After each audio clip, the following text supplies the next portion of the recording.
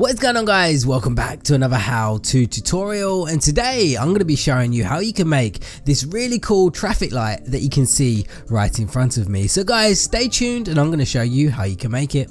Right guys, to build this really cool traffic light, you're going to need all the blocks that you can see right in front of me. We are going to need an armor stand, polished andesite, pistons, anvils, chiseled stone brick, redstone blocks, a custom camera head. I will show you how to get this a little bit later on, black stained clay, iron trap doors, cobblestone walls, and a light grey banner. We're also going to need some dye. We're going to need ink sac, yellow dye, red dye, lime dye, and some vines. Now once you have all these blocks, guys, you need to find a place where you want to build your traffic light. Now I have an intersection set up right here, and this is a perfect place to build it. So once you've found the place where you want to build it, guys, the first thing you want to do is just break a block just like that. Then we're going to place down our armor stand like this, and then what we're going to do is get our polished andesite, and we're going to place one polished andesite block above the armor stand like that. Now we're going to grab our pistons and we're going to push down this andesite on top of the armor stand. Very simple to do. Just grab your redstone block, push it down, place a redstone block in between, push it down again,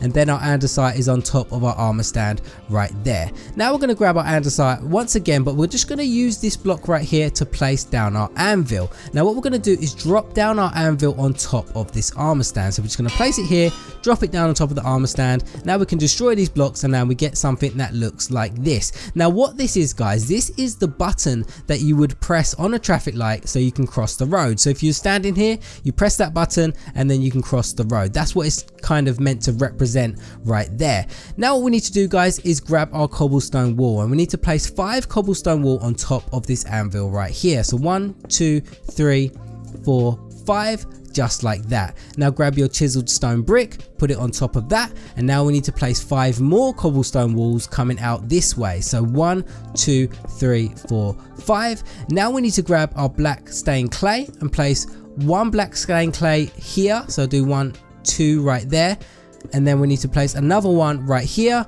1, 2 right there. And now you can see we have our frame to our traffic light, but we need to make it look more like a traffic light. So to do that, what we need to do is grab our light grey banner, and we need to put it inside of a crafting table. So grab your banner, put it inside of the crafting table at the bottom square right there. Now we need to grab our red dye, and we need to put the red dye like that. Grab this banner out of here and put it back inside the crafting table. Then grab your lime dye and put the lime dye like this. Grab the banner again, put it back inside the crafting table, place 1 yellow dye above it like that. Grab the banner, put it back inside the crafting table, place 1 black dye and 1 vine like that. Grab the banner once more, put it inside the crafting table, but put it in the middle square this time, and then put black dye all the way around it, and then we should have our traffic light banner. So what we need to do now is just place it on top of the 2 black stained clay right there, and then we get a really nice looking traffic light. But what we're going to do, guys, just to finish it off,